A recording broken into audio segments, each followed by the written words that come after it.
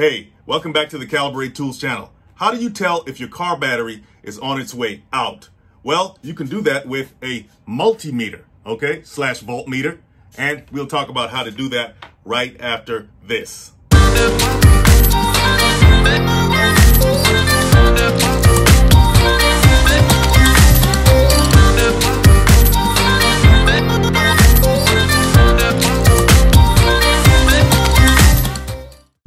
All right, guys, so why would you need to test your battery in the first place? Well, the obvious reason is that your car won't start or it's turning over very, very slowly.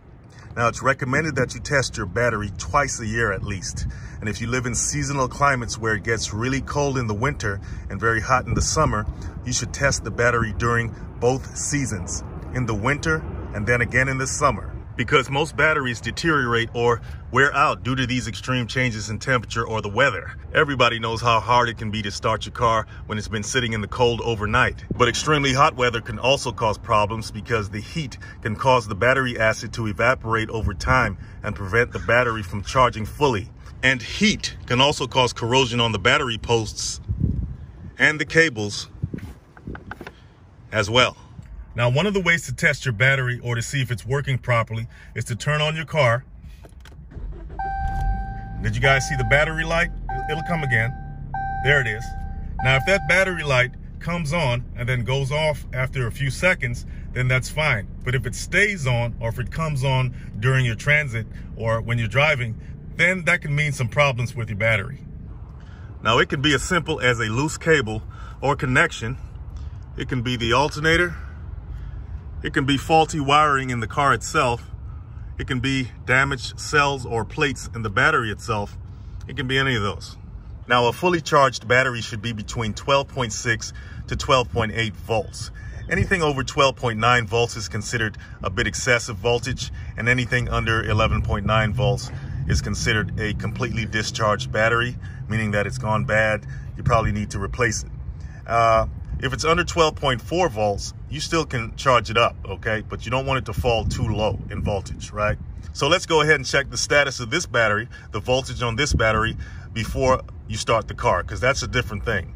Voltage on a battery before you start the car is going to be different than voltage when the car is started, because the alternator will kick in and ramp up the voltage a bit. So let's check it out while it's in its flat state. Okay, guys, so here is our multimeter / voltmeter. And we're going to use this to test our battery, okay? First thing we want to do is turn it from the off position to 20 volts DC. Why DC? Because it's direct current coming from the battery. We don't need to test for 200 volts or 600 volts. Why is that? Because we know that the max voltage on this battery for what we need is about 12.6 to 12.8 volts in a static phase, and maybe about 13.7 to 14 in a active phase, right? So we're going to turn it to 20 volts right now. Okay, so we're going to connect our black lead to the negative terminal, or the black cable, which is the ground. And we're going to connect our red lead to the positive terminal, or the red cable, which is the hot.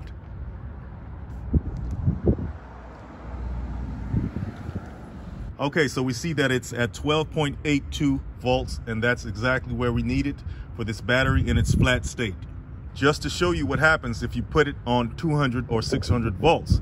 For example, if you put it on 200 volts, you get about 12.8, but it's not as accurate a reading as 12.82, right? And if you put it on 600 volts, you get that. And that's definitely not as accurate as 12.82 or even 12.8 at 200. So you want to make sure that you put it on the right setting so you get an accurate reading, depending on the battery that you're testing, the equipment that you're testing, and the voltage that it's recommended to have. Okay, so the next thing we're going to look at is we're going to check the reading when we start the car, okay? So when we crank the car, this reading should drop briefly, and then it should shoot up to around 13.7 to 14.7 volts. If it drops below 10 volts when we start the car, that indicates that there may be a bad cell in the battery, and the battery is probably on its way out. But if it doesn't, and it shoots up to around 13.7 to 14.7, we should be okay.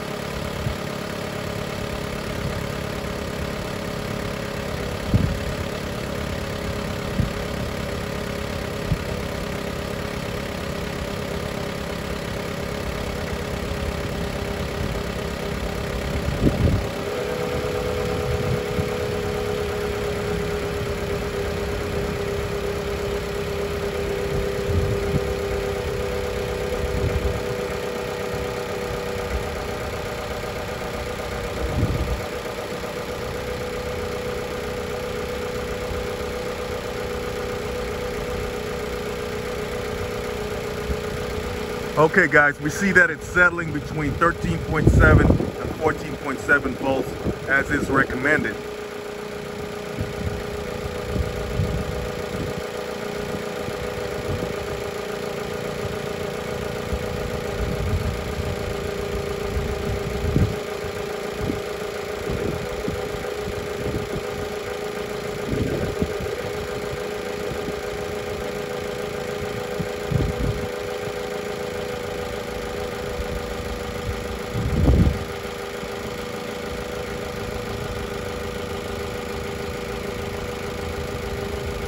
Okay guys, your car battery can last up to 5 years. So I'm going to give you some tips to get the full life out of your battery while you have it. Number 1, limit shorter rides. Shorter rides can prevent your battery from charging to its full capacity. So it's recommended that you take longer rides more often. It's a good excuse to get some exercise like walking or riding a bike, right? Number 2, make sure that the battery is securely fastened in its seat. A battery that's constantly being bounced around in its seat while you're driving can cause internal damage in the battery and possibly a short circuit. Number 3, and this is an obvious one, turn off all the lights when you exit the car so you won't drain the battery. Number 4, make sure that the battery terminals are clean, that there's no corrosion. And one of the great tools that they have out there for that is this right here. You can actually clean the battery terminals with it. You can open it up and scrub as well with this part, okay? So watch out for corrosion on those terminals. Number 5, when you're idling your car, using electronics while you're doing that, it's not a good idea because it draws more power from the battery. The battery has to work harder and it wears the battery down quicker. Most of the time, it's just a loose cable on the terminal, or the terminals themselves need to be cleaned.